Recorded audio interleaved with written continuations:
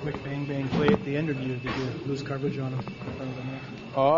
Yeah, I don't know. I just he shot it and he got the rebound, and I guess maybe me and Whitey got a little mixed up there and who to take.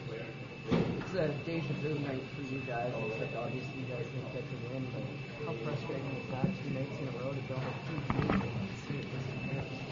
Yeah, it's it seems like it's one or the other, kind of getting off to a slow start or having the lead and kind of giving her up lately. So we got to figure out a way to play the full 60 minutes, and that's all it's about. Yeah, Ron was saying that with this team, you can't really afford to take the foot off the gas at any point. And is that easier said than done when you have a big lead like that? Well, you'd think you'd be able to do it. Having a 3-goal lead, you should be able to stay with it for the whole game. And for us, I don't know. We come out and maybe start the period a little slow, and in the second period, same thing. And in the third, they got one on us too. So I'm not sure what it is, but you just got to find a way to play the whole game. Luke, 6 times this season, this club has built a 3-0 lead. 4 of those times, they've let the club get back into it. 3 of them you've lost.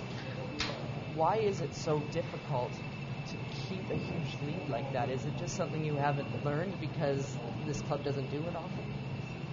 It's all mental, I think. It's staying focused for the whole game, and when you have a lead, you can't let up and expect it to be easy for the rest of the game. Like you said, you gotta kind of keep pushing throughout the whole game, and I think that's a big part of it, is just staying focused mentally.